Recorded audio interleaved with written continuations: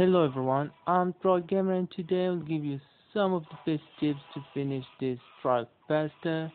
Anyway, as I told you in one of my previous videos, Red Hero armor will be on sale, so here it is, and we have the ghost cannon as well.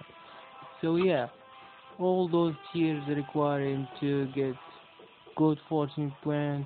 As you can see, you can win this amazing golden fire pants and the gold reward, which is 100, and finally one of the most OP explosive weapon, the fireworks car. Anyway, let's get to the tips. Tip number 1: never ever use ghost props, so you can get much fortune point with your primary weapon. Believe me on this.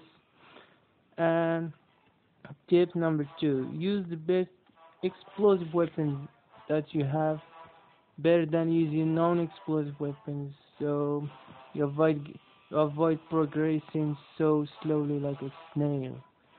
For tip number 3: always use explosive gadgets along with the primary weapon, so you can always buy the normal grenades.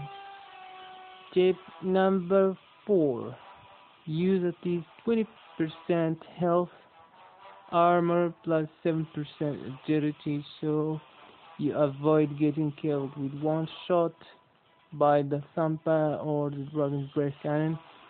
The Ghost Cannon is an exception along with the Fireworks card. Those are the best tips I can give you guys. That's it for me guys, and I will see you in the next one. Peace.